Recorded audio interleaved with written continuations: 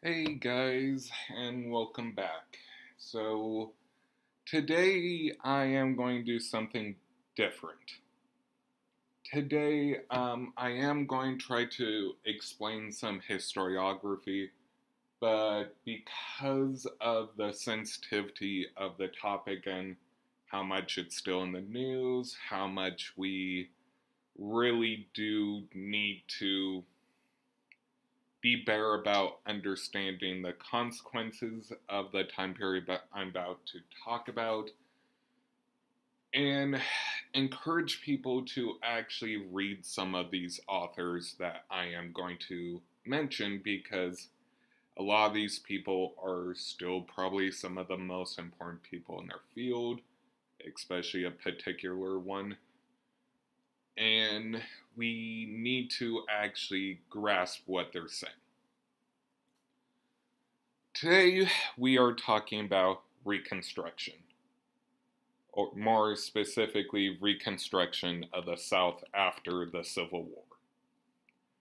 So, Reconstruction is complicated because it's an action, it's an event, and it was a plan that started before the end of the Civil War. More specifically, it was a plan kind of drawn up by Lincoln in 1863 about what readmittance of the southern states were going to look like, especially as the war went on. The war that got started about slavery, more specifically the expansion of slavery into new territories. What started out as Southern fear became a reality as Lincoln's view of preserving the Union really had to include, by 1862-1863, a firm plan to end slavery and readmit the Southern states. And because it became more politically important as the war went on, especially as Georgia went up in flames, Sherman entered South Carolina. It looked like the retaking of Virginia was going to happen. The Mississippi was taken. All these made the question of Reconstruction a lot more important. Now, Lincoln had a plan that it was basically going to be a fairly light Reconstruction, but with his death and whatever Lincoln's plan was going to be died with Lincoln. Then we had Johnson, his vice president, who more or less seemed to really wanted Southern leaders to grovel first, then put them back in their position. Which, when you consider how many of these were Confederate leaders that Johnson was kind of hand-waving away their treason after a bit of groveling, left Grant, Sherman, and most of the radical Republicans in Congress with a bad taste in their mouth, which leads to Congress taking over Reconstruction, and especially as Johnson was trying to mess with the War Department, as the South was basically under a military occupation. Congress tried to redefine war powers so that they had more power over it, and this question of who was in charge of the military led to attempted impeachment against Johnson that didn't really go anywhere. Like, it was close, but everyone kind of knew that this was really a debate over Congress having any say in war powers. So with Congress basically taking over Reconstruction, and as Grant became the next president, putting down Southern insurgencies and actually enforcing the 13th, 14th, and 15th, and eventually the 15th Amendment, aka the Civil Rights Amendments, of ending slavery in as many forms as they could spell out, with a big exception being over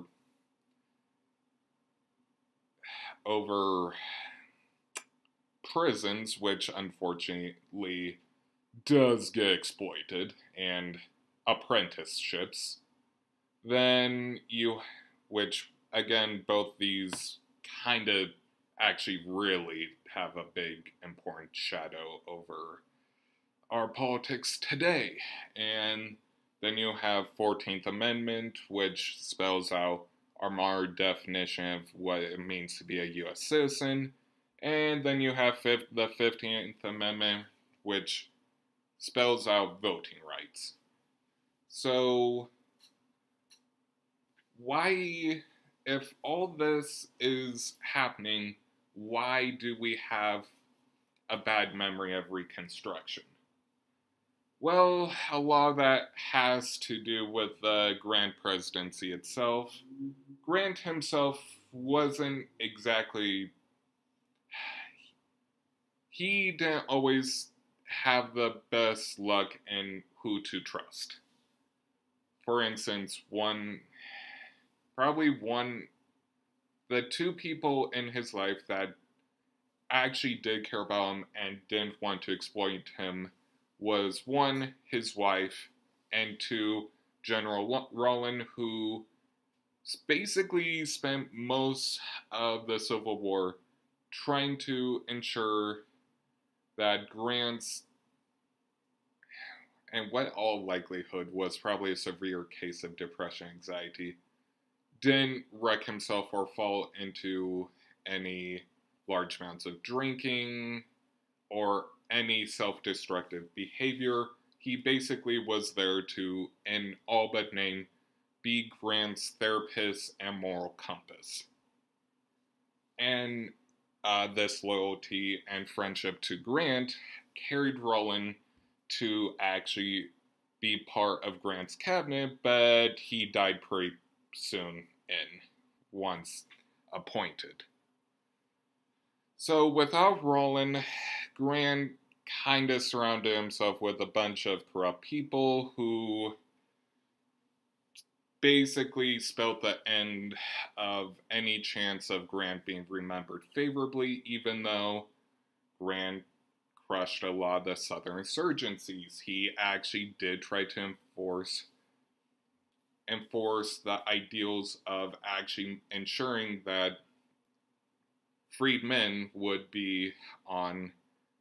actually have a chance to rise up from where they were at before or even immediately after the Civil War. Unfortunately, we need to remember that before the Civil War, most Americans in the North were anti-slavery, which meant they didn't want the expansion of slavery, but the people who wanted slavery to end, abolitionists, were a minority. While most of the North did eventually come around to the idea of ending slavery, what in their mind that meant, even amongst original abolitionists, varied. Which leads to the fact that a lot of this was being done by military occupation, and how much that cost basically led to a lot of discontent. Add that into the financial corruption of Grant's cabinet, and Reconstruction starts not being as popular. And around this time, some of the first people to actually put their spin on the Civil War were Southern generals selling their memoirs, Southern politicians trying to reframe the Civil War and what Reconstruction is doing to them, and Southern journalists who were sympathetic, and alongside that, you have the Daughters of the Confederacy, all these people trying to put a spin of the Civil War being more genteel, more about states' rights, not slavery, even though their very vice president basically said this was about the peculiar institution of slavery. So basically, in order to try to reframe this, especially after people realized ending slavery wasn't going to lead to a Haitian-style slave revolt, in fact, a lot of figures like Du Bois and other people who would come after the immediate generation after Reconstruction wanted to reframe their emancipation as economic emancipation, labor emancipation, where a lot of them did want to prove that they were equals through employment. Unfortunately, by the time they did that, the industrial later part of the American Industrial Revolution happened and labor relations changed. So this reframing of the Reconstruction as lost cause basically happened immediately after the Civil War. As you enter the Progressive Era, it got redefined as basically a war of economics, basically reframing most progressive interpretations of everything is basically trying to reframe it as an economic point of view. So it was basically a war of economics and views of monetary and physical micro and macro economics. Basically making the issue of slavery, while important, more of a secondary concern. Again, kind of ignoring what a lot of Southern politicians blatantly said, that this was about the peculiar institution of slavery, and the fact that in their view of economics, the fact that a lot of the economic power of the Southern cotton agriculture was slave-based, again, kind of misses the point. What truly redefined our view of Reconstruction history was Eric Foner's Short History of Reconstruction. Eric Foner is probably one of the most important historians that we still have today. Eric Foner's Short History of Reconstruction reframes Reconstruction as America's unfinished revolution. He points out that, especially as the amount of freedmen in the South who got elected into Congress, especially in South Carolina, as proof that Reconstruction was working, a lot of freedmen who, in a lot of cases, were slaves or children of slaves, had an actual chance of making their voice heard. A lot of them were elected into important state positions. A lot of them had a chance to rewrite their state's constitutions. A lot of them had actually went back and bought the plantations that they were slaves on. A lot of them had ability to buy farms or start businesses. A lot of them had the freedom to marry, which they didn't have before the Civil War in a lot of cases. A lot of them had the freedom to marry, divorce, and start families, or even try to reconnect with the families that got separated by the plantation system. Eric Foner basically set the tone of Reconstruction into modern day revisionism and even post-revisionist. Even the post-revisionists are, because of how important he was, how excellent he was, how much he redefined Reconstruction history, he basically is a monolith, a living monolith. So he reframes Reconstruction and reframes it from a political history point of view. And he points, and he probably has like the most traditional timeline of Reconstruction, beginning at 1863 and ending with a compromise that put Hayes into the White House. Now,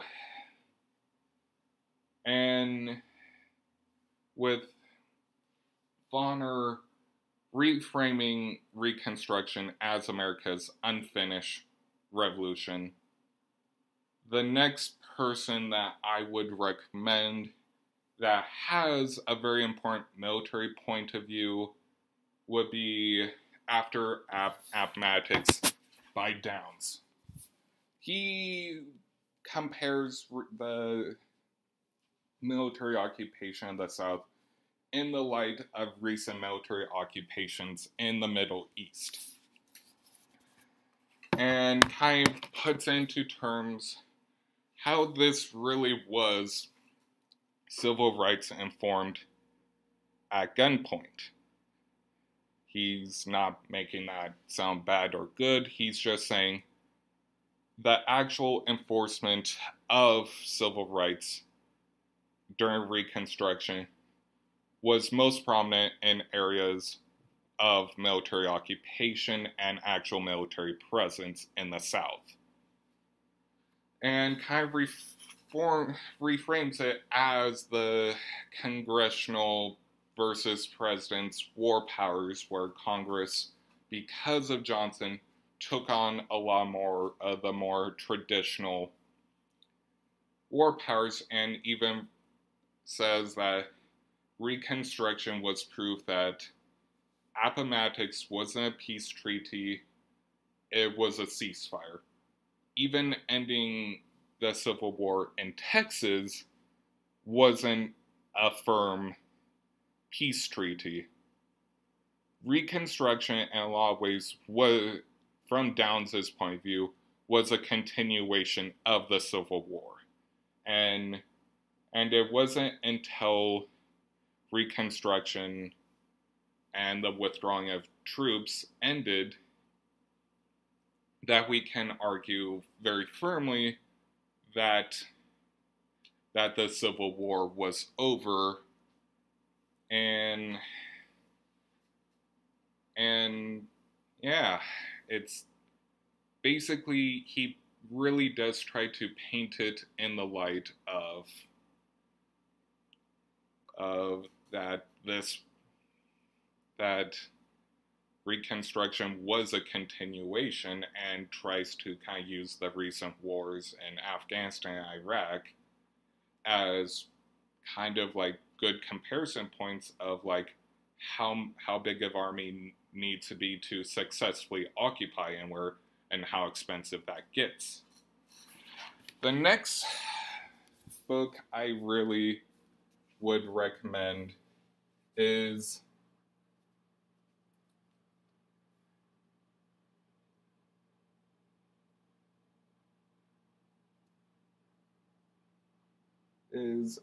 A Nation Under Our Feet. Now, A Nation Under Our Feet was written by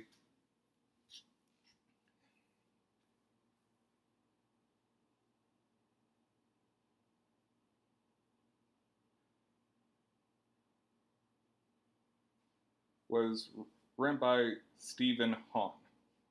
Now,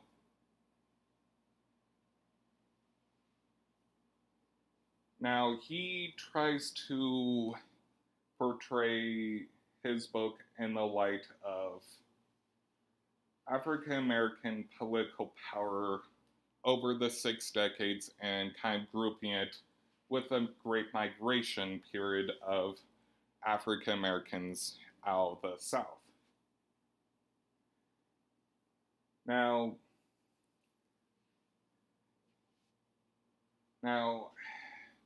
I really do want people to read these books because, especially with how many people kind of get confused about what America is, especially as we enter into another contentious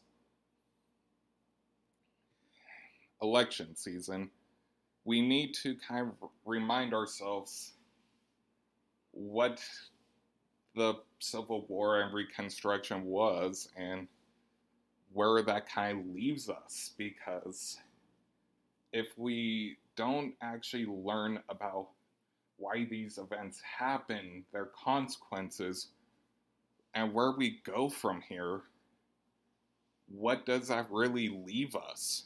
Because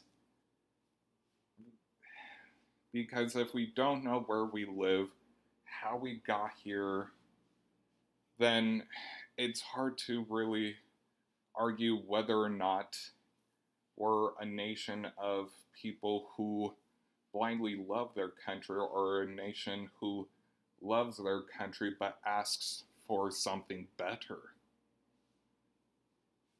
So I'm going to leave it there. Sorry if this is a depressing episode, but it's an important episode. And thanks for listening.